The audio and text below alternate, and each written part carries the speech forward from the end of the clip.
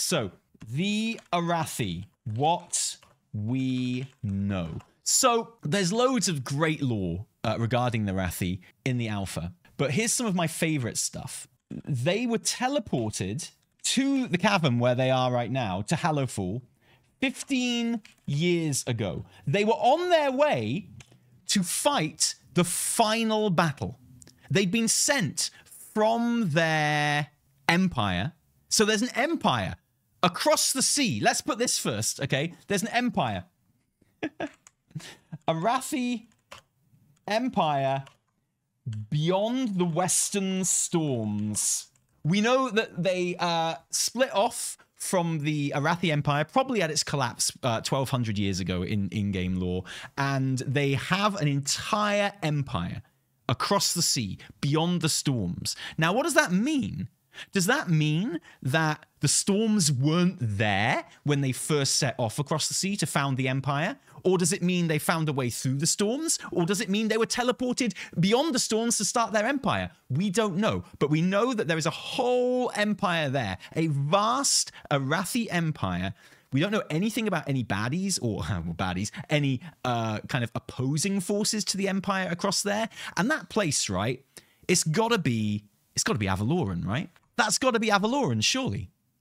That's got to be what it is. It's got to be where they are, I would have thought. We know that there is an emperor there. We don't know who the emperor is. We don't know if there have been many different emperors in the last 1,200 years. We don't know if there's only been one emperor. If the emperor is an elf or a half-elf, it's quite feasible that it has been just the one empire the entire time. The one emperor. You know? And we don't know what that emperor is like. We know that he commands a fanatical following amongst his people. And we know his people are very nice. We know the people down in Hallowfall are really generally quite cool and quite friendly and quite helpful, apart from the ones that have turned into baddies. But as Anduin says in the questing, he says, you know, like, these guys are really nice, but I don't know about this. We don't know anything about the emperor. I wonder if he's someone we need to worry about. Anduin's exact words in the questing. Pretty interesting.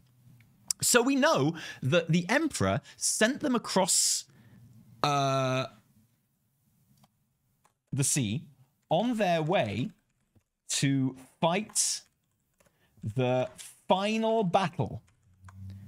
And they were on their way through the Western Storms to get to the other side, i.e. to get to our part of the planet, and that's when they were teleported. They were in the middle of the storms when they were teleported into Hallowfall. Lots of incredibly interesting things we can think about here. What is the final battle is the most interesting thing for me. So here's the question. When was 15 years ago in WoW terms? When was it? Generally, every expansion is said to be a year, which is stupid, by the way. It's one of the most stupid fucking rules they ever came up with in WoW lore. Fucking incredibly stupid. WoW expansions last 2 years. Why not just do it all in real time? Why not just say 2 years? An expansion is 2 years. Why not just do that? It makes it so much fucking easier. One of the great things about MMOs is that it happens in real time. Why have this fucking thing where you have an expansion that lasts 2 years and then go, oh, did you enjoy that 1 year of Azeroth? And you know what that means, right? You know what that means? That means fucking there are 2 winter veils every year. There are 2 winters on Azeroth every year because of this stupid fucking rule. There are 2 fucking noble gardens on Azeroth every year because of this stupid fucking rule. They're like, happy Winter Veil, everyone. See everyone for the next bit of Winter Veil, which is this year as well. Like, it's so fucking stupid. What do you mean so? What do you mean so? It's ridiculous. It's stupid. I hate it. It's so stupid. Is Tali having his Joker moment? Yes! I just think it's so stupid. I think it's so stupid. There are 2 Noble Gardens and 2 Winter Vales and 2 everything else that is obviously an annual event every year in Azeroth, simply because they were like, oh yeah, you know, an expansion lasts 1 year in real time. Why? Just say it's 2 years. Anyway, so generally, a WoW expansion is accepted to be 1 year in WoW time. I think, correct me if I'm wrong, right? I think they've actually changed that in recent years, and that they're generally saying that a WoW expansion is 2 years now. I think they've kind of done it now. They now say that an expansion is 2 in-game years. And do you know what that means? It means that canonically, in Azeroth, there used to be 2 Winter Vales a year, and now there's only 1! Azeroth, it used to be like they've cancelled one of their Christmases. They used to have 2 Winter Vales a year, and now they only have fucking 1! It means the people used to have 2 birthdays a year because there were 2 marches, and now they only have 1! What the fuck is going on Azeroth? But at least they did it right. At least they've done it right now. No, at least, you know, okay. Do we know when they changed it to once every 2 years? Do we know when they changed it to once every 2 years? Because I know it is supposed to be that now. But when was that? BFA. Okay, so let's work this out. We had a 3-year time jump. We had Dragonflight. Dragonflight is now over, which was 2 years. We had 2 years Shadowlands. We had 2 years BFA. Legion was 1 year. Well, that's 5, 6, 7, 8, 9. Okay. 1 year Legion. 1 year WOD. That's 5, 6, 7, 8, 9, 10, 11. 1 year Mists. 1 year Kata. Don't forget the 7-year time skip after Shadowlands. No, it was a 3-year time skip. It's officially a 3 years time skip from the end of Shadowlands. The Shadowlands lasted 2 years, then there was a 3-year time skip, then there was 2 years of Dragonflight. So 5, 6, 7, 8, 9, 10, 13. Oh my god, we're going back further than I thought here, actually. 1 year Wrath, 1 year TBC. TBC. Oh, I sent you an official Steve Danusa timeline via DM. Okay, that's good. And that way we can blame Danusa, right? That way we can just blame him. Okay. Is this it? Is this correct? Is it realistic to say? Well, this is a question. I took a guess with Anduin's age in MOP, which I guessed at 15.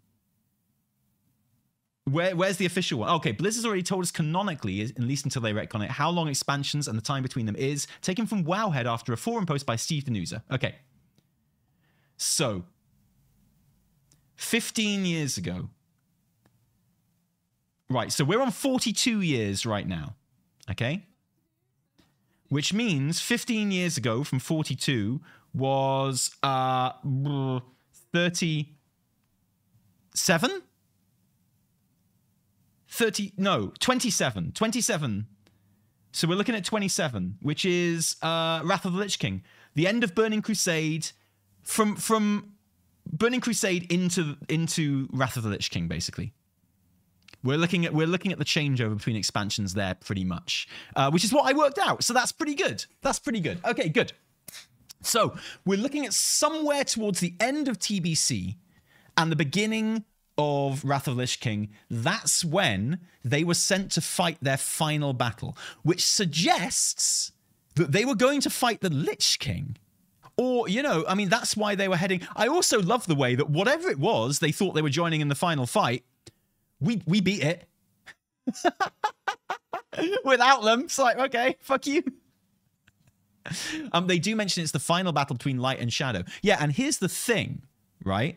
we can work out that that's when they set sail. But if the Emperor has any kind of foresight, any kind of, psychic sight, then even if they end up fighting something 20 years from now, you would say, oh, well, the Emperor made them leave at the right time because they got there for that fight. It's not when they leave, it's when they get there.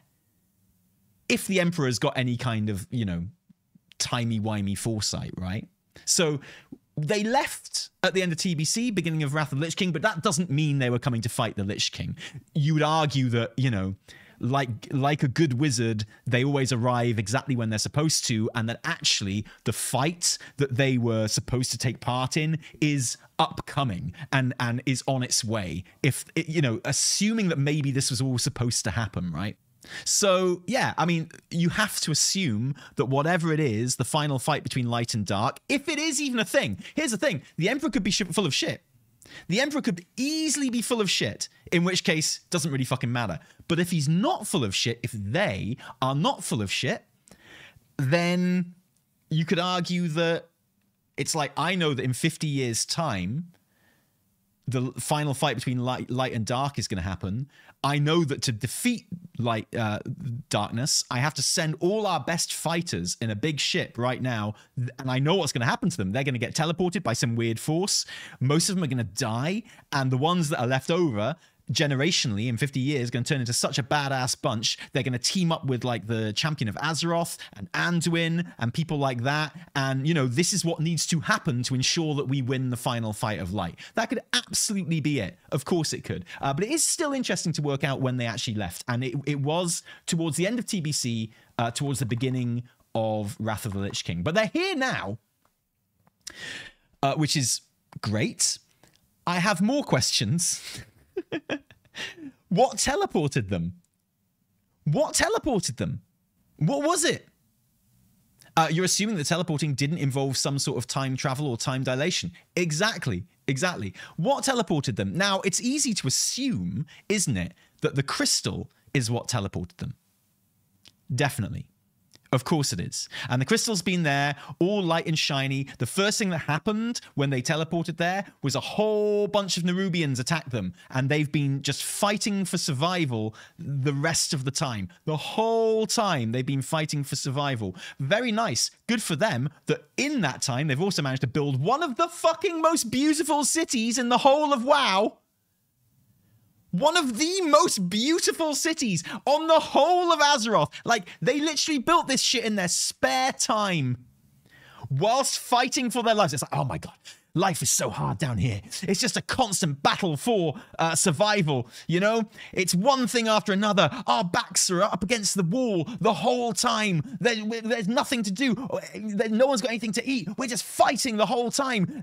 As soon as people are ready, we enlist them in the fight. We put a weapon in their hand. We push them out to the front rows, the front lines. People are dying all the time. We got to get out there and we got to fight. We were teleported here with nothing. And in their spare fucking time, they built this place. They built this. If this existed anywhere else in the world, this would be one of the fucking 8 wonders of the world. Just this fucking monastery here. It's incredible. They built it in their spare time in 15 years. This entire city. I mean, it's stunning. Now, of course, it was an armada. It was a traveling expeditionary force. So you'd have to assume that they didn't just have soldiers aboard, but they had things like stonemasons, things like architects, because they were traveling to the other side of the world. You'd have thought they always planned to kind of set up a base there, right? You'd have thought they had always kind of, they had people with the expertise, they had people with the tools to kind of like build and make things. This town is amazing, by the way. This zone it's literally one of the best zones in the entire history of WoW. I know you're probably sick of hearing it because everyone's been saying it, but I swear to God, this city, everything about it, right, is brilliant. Like the story, the lore implications, the characters, the whole general vibe of it is fucking incredible. Not to be that guy, but wouldn't these people be spectacularly inbred by now? They've been here for 15 years, which means they've been here one generation, which means most people who were here were not born here. And unless they were spectacularly inbred in the first place, no. Like, if you joined the army and they sent an armada of you and the whole armada got shipwrecked somewhere, and, you know, one generation later, you wouldn't be inbred, would you? Like, the people that were born here are literally just the kids that are in the orphanage, pretty much. Anyone under the age of 15. So, you know, you'd imagine it'd be quite easy for them to avoid inbreeding for a few generations at least. Are those runes on the crystal? Yeah, this is a Naru. There's no two ways about it. It's one of the biggest fucking Narus we've ever seen, but it is huge. I haven't seen any comparisons. I'm sure they exist, and I would imagine that these symbols probably match up with, like, the symbols in the Grand and stuff like that. I'm guessing that's probably the case, right? Keep Illidan the fuck away from this crystal. That's what we're saying, right? Keep Illidan the fuck away. Anyway, so that's what we know about the Arathi. So I think, you know, they've clearly done an extraordinary job to build this shit in 15 years. But you know, survival is a great motivator. So I buy it. I buy that they've managed to build all this in 15 years. It's still pretty spectacular. Fair play. Where were we? Oh yeah, here we go. Now, there is one wonderful thing in the lore, and this is a spoiler for the story. We know that this crystal changes. It cycles, just like a Naru, between light and shadow. However, it hasn't always done that. When the Arathi first arrived, it was just light all of the time. Do you know when it started cycling?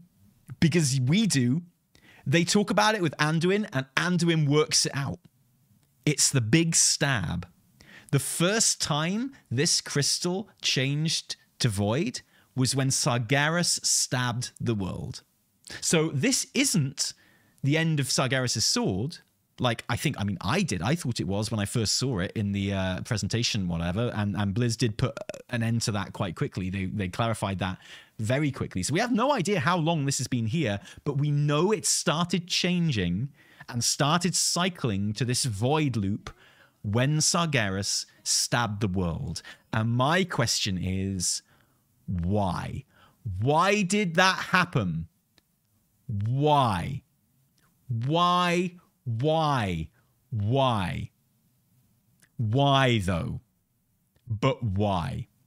And if it's not a Naru, yeah, maybe it is Azeroth itself. Who knows? They say that the Ember Shards that kind of are about this place that they use to power everything. Anduin says it's not Azeroth, but it's not Azerite, but it pretty much is. So the crystal is now pregnant and has hormone bursts. Is it a source of their light, or do they have a different source? Generally, this is the source of their light, yeah. Fell cracks the armor, letting void seep in. Could be. That seems the most likely thing, right? And it does kind of, it makes you think, you know, was it this that Sargeras was aiming for? His sword landed in Silithus, right? Which is here. Here. Here. Here's Silithus. Okay. And here. And here is Hallowfall. Here's the crystal. Right here in the sea. Between Pandaria and Kalimdor. So, you know, it's not it's not right on top of, but it's not a million miles away. You could make a feasible argument that he was aiming for this. Dude has terrible aim. Do not forget that at the time he was being sucked off of Azeroth by the Titans back to be held prisoner in the Pantheon. You know, it's not like he was able to, like, stay still, take his aim, and take his time and do whatever he wanted. At the time, he was being sucked off of Azeroth by the Titans and back to prison. That's what you've got to remember. And you might think it's very easy to keep your concentration and have terrific aim when you're being sucked off of a planet, by Titans, but, you know, I would imagine that it's actually very, very hard to concentrate on getting a sword in the right place, you know, in just seconds, basically. He did not have long to aim this thing, and when you're getting sucked off that hard from the planet, when you're getting sucked off that hard by multiple people off of a planet, it can be very hard to concentrate, can be very hard to aim your sword. That's all I'm saying. You know, you don't always have... When you're getting sucked off that hard by that many people off of the planet, then you're not always completely in control of, you know, where your weapon goes down. So you could make an argument that he was aiming for this crystal. But either way, the fact that the sword went into the ground has affected the crystal and now makes it go through a void light cycle as opposed to just being light all the time.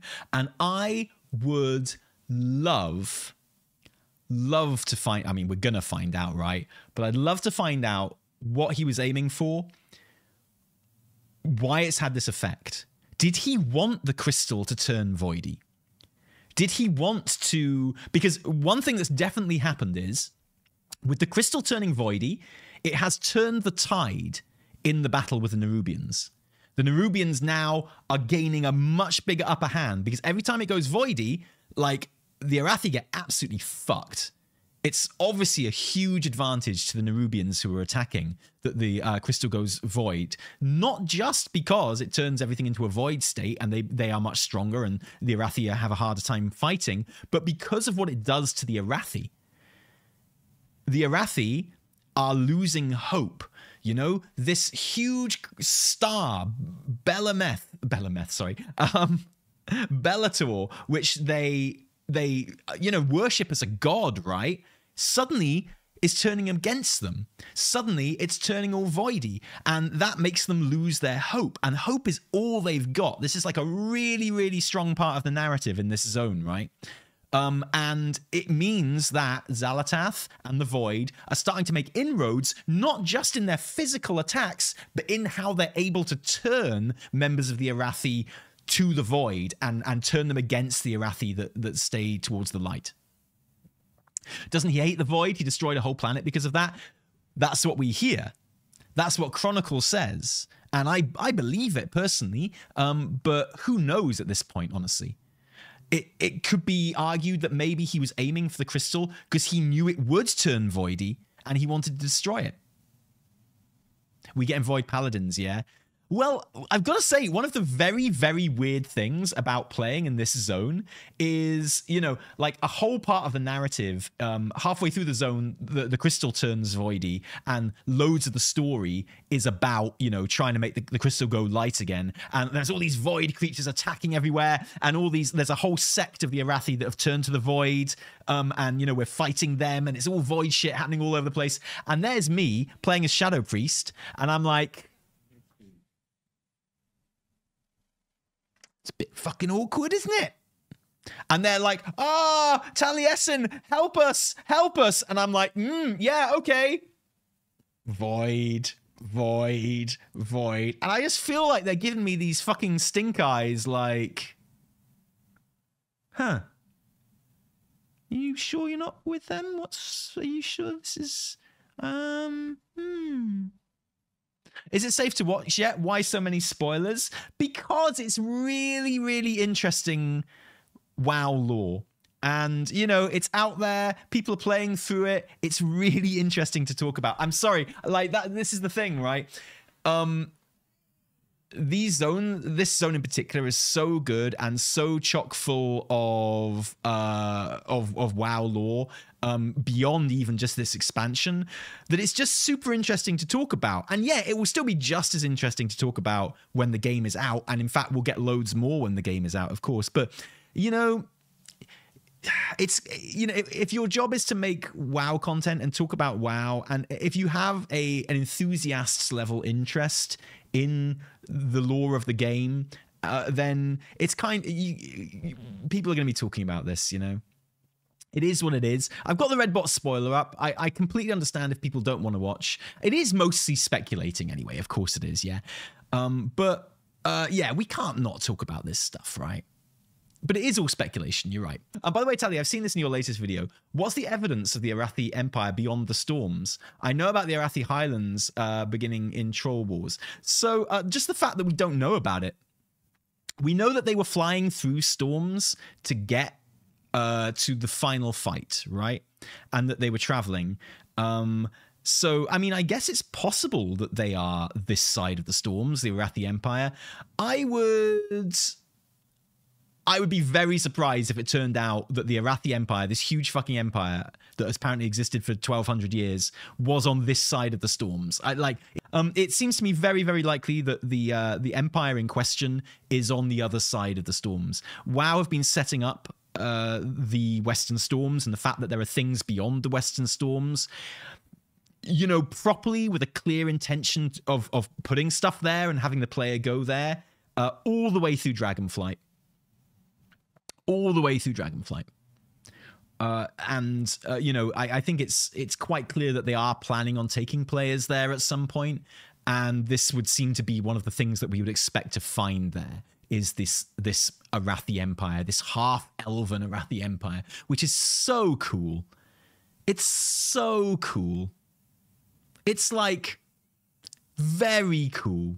Avaloren is not going to be a good place. I think you're probably right.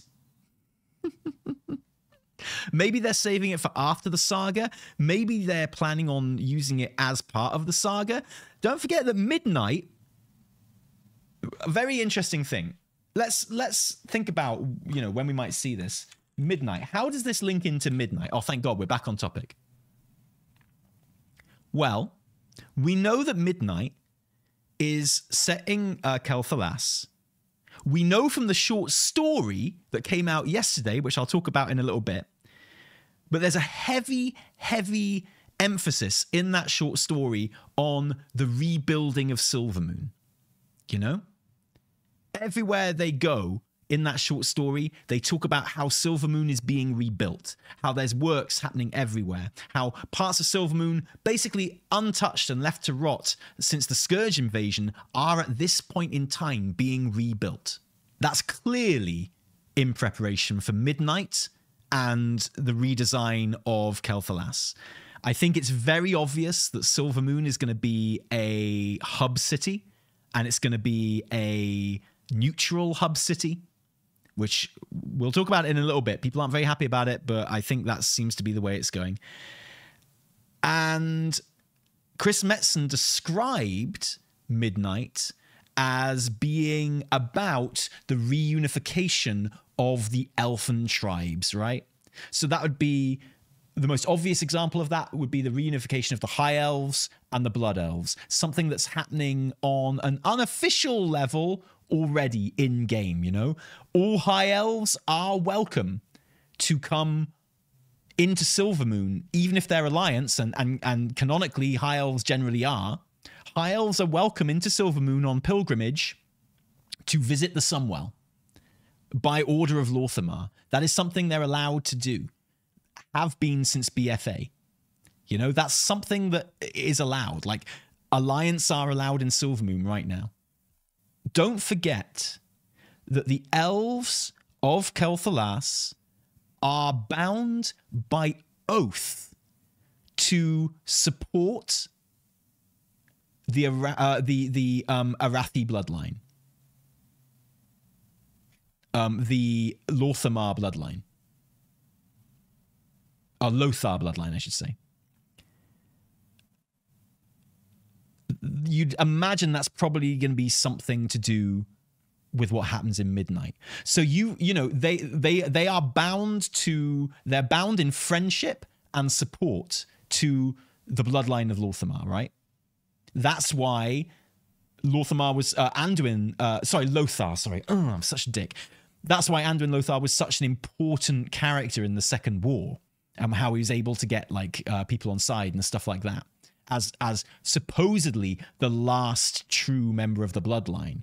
Well, it turns out he wasn't the last true member of the bloodline. It turns out there's an entire empire based on that bloodline across the sea.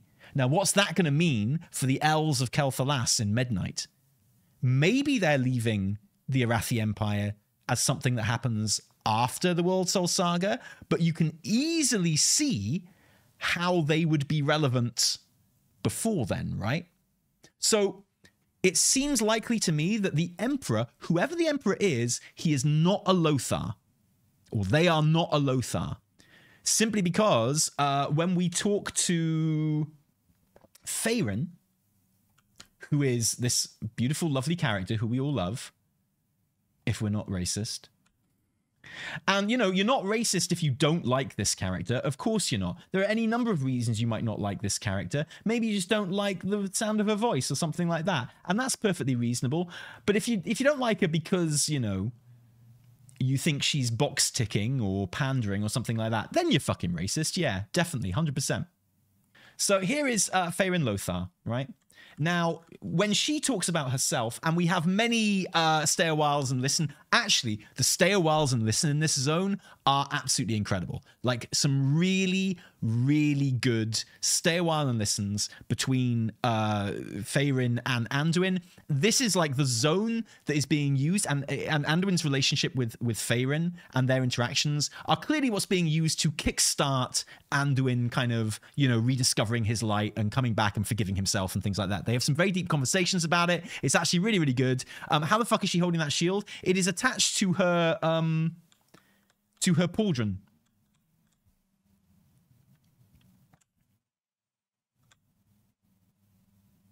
It's attached to her shoulder pauldron. At last, huge wow pauldron's actually having a use and purpose. I like it. And she says that her family used to be noble, but isn't anymore. So she does seem to be as close to like a direct descendant of Anduin Lothar as we can get in the Arathi. But what it means is, if she's from a family that used to be noble but isn't anymore, that does kind of suggest that the Emperor, whoever the Emperor might be, is not a Lothar.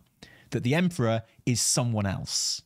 But there is a member of the Lothar bloodline who lives and who is part of the Arathi Empire, even though they haven't, you know, they've never really been a proper part of the, oh, she is voice acted and she sounds great. Yeah.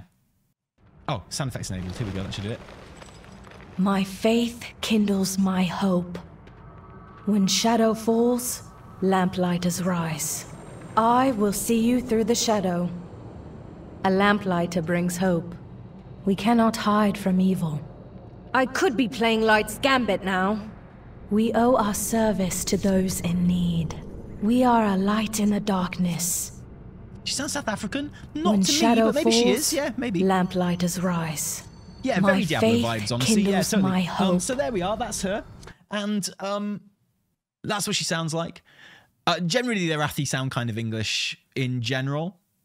There's more implications to this as well. So whoever she is, you know, her family are not the Emperor.